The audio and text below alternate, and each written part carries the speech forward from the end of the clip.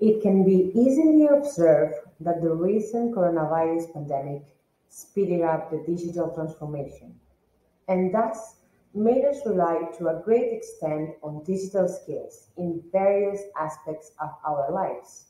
For example, online shopping, online classes, online appointments, even working from home. During that time, we could notice that people struggle to perform basic tasks, for instance, to mute their phone or share the screen during an online conference. That is why people need to improve their digital skills to be well prepared for the new post-pandemic reality. What actually are digital skills? Digital skills are skills that enable you to use information technology, such as computer, mobile phone, and even a tablet, for various purposes which fall within the categories of work, leisure, as well as communication. Although nowadays digital skills are of great importance, we cannot forget about soft skills. As observed by the creators of the platform called Digital Soft Skills Program, the technology can perform repetitive tasks. That is why workers are being replaced by, for example, self-service checkouts. Moreover, it has been actually calculated that 45% of tasks can be performed by technology. Hence, people's success relies upon their soft skills, which cannot be developed by machines. What is interesting is that according to the research that was conducted by LinkedIn, soft skills are becoming more and more significant in the eye of managers, and 57% of them view hard skills as less important. Such a perception might stem from the fact that it's easier to develop hard skills than soft skills. So, what is the difference between soft and hard skills? Hard skills are technical skills that enable you to perform your profession. For example, when you are an IT specialist, creating websites will be one of your hard skills. Whereas soft skills are also known as people skills, which are useful for all types of jobs and not only for one particular profession. Another difference is about the fact that hard skills can be measured easily. It might be even enough for the employer to take a look at your diploma or your certificate. This is not the case when it comes to soft skills. Soft skills cannot be measured but demonstrated or proved to the employer during an interview or even the first weeks of performing the job, as they are normally disclosed when interacting with other people. Why are soft skills so important? Skillopedia has defined the 5 most crucial soft skills. There are the following ones. The first one is communication. It enables you to build relations with other employees and to boost performance. To communicate well, one cannot forget about maintaining eye contact and being an active listener. Number 2 is teamwork. It is important for employers because it has a positive impact on the atmosphere in the office. Good atmosphere influences the decision of employees to stay in the company or the organization way longer. To improve the soft skill, you need to be willing to help others, offer to cover someone whenever they are sick or on holidays, and also admit whenever you're wrong or whenever you made a mistake or misunderstood something. Number 3 is adaptability. Since oftentimes things do not go as expected, it is important to be flexible. Moreover, due to the digital transformation, the soft skills that are needed are also constantly changing.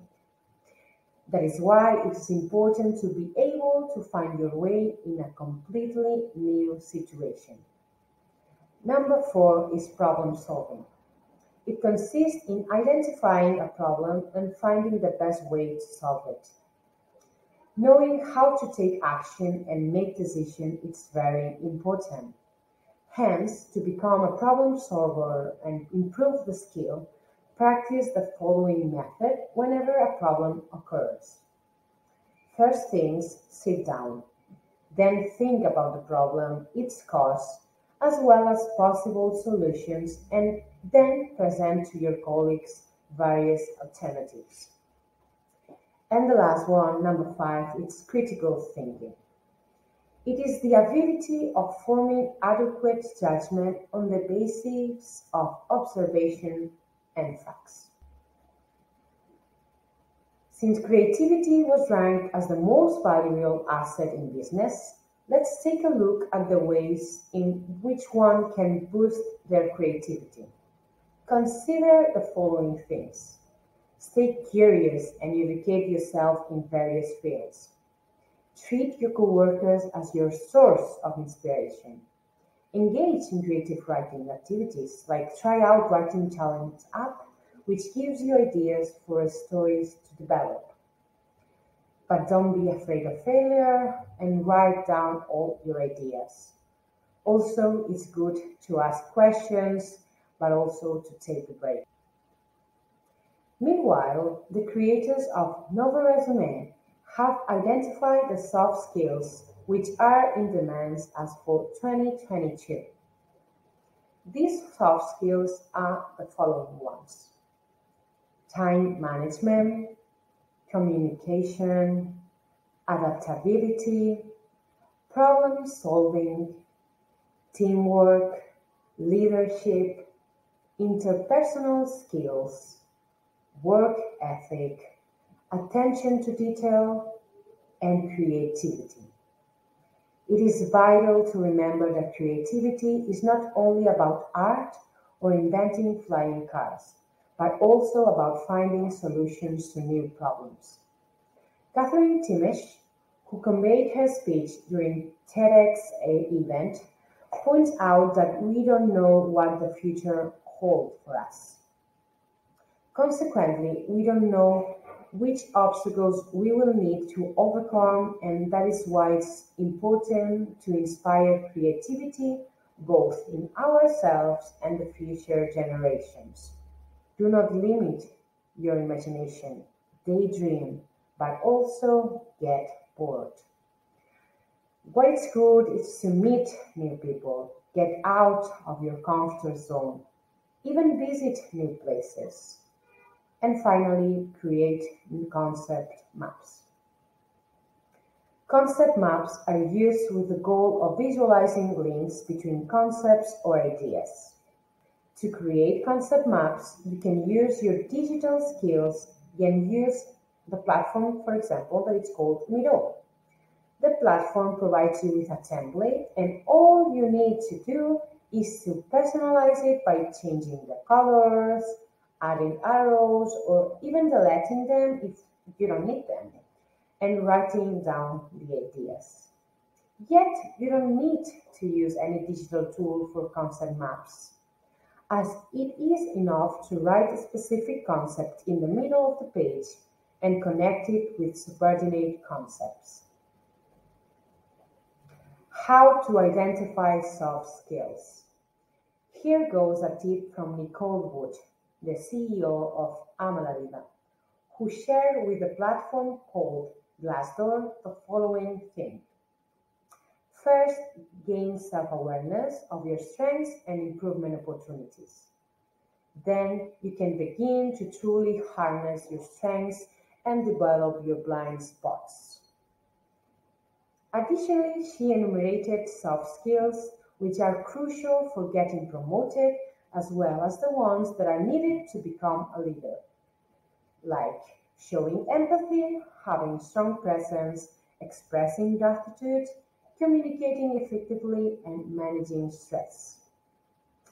Additionally, to be able to identify your soft skills, you can ask your friends, ex-workmates, or even ex-employers about the soft skills that they notice in you. Moreover, if they have good memory, maybe they could even provide you with examples of situations in which you demonstrated a soft skill to them. It may turn out that you are too critical towards yourself, and your colleagues value in you the skills that you would not think about without their help. Another way in which you can identify your soft skills is to think about the skills that have been mentioned before and try to think about a situation in which you demonstrated a specific skill. You can also think about situations in which you did not know how to respond or did not act adequately. Then try to think about the skill that you lacked in that particular moment and how could you approach the situation if you needed to face it again one day.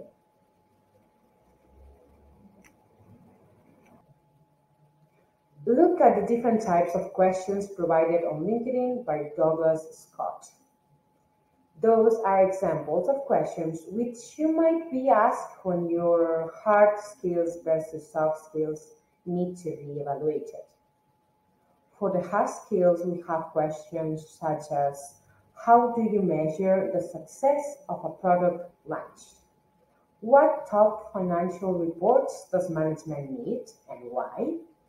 And also, what methods or metrics do you use to evaluate the organization progress?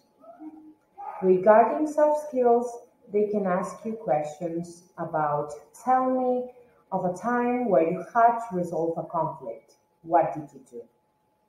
Describe a time when you were assigned new responsibilities. How did you adapt to that? And also, how do you adjust to changes you have no control over? Now, we would like to present you digital tools which may help you with boosting one of your soft skills, namely creativity. Cindy says that visiting new places is one of the factors thanks to which you might be able to rediscover your creative side. Do not hesitate to visit the website of our project that you will find here the link, where in the section that is called Map, you can find examples of tools which enable you to visit museums or places online, like the Sistine Chapel, the Teatre Museu Dalí in Figueres, the city of Tarragona. Do not hesitate to find inspiration, for instance, when visiting the Teatre Museu Dalí and seeing the works of art representing surrealism.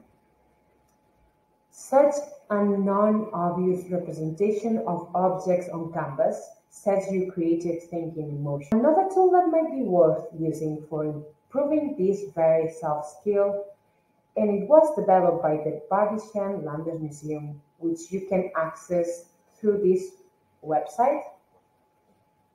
The mechanism of the tool is similar to one employed by dating apps like Tinder. The idea consists in finding a match to the visitor. Yet the match is not another person but a work of art. Not only does the app provide visitors with short descriptions of the works, but also gives the users the possibility of chatting with them. Also, depending on the works of their art, their characters will differ. Ones will be happy, others will be sad and melancholic, etc. In this webinar, we have learned about hard, soft, and digital skills.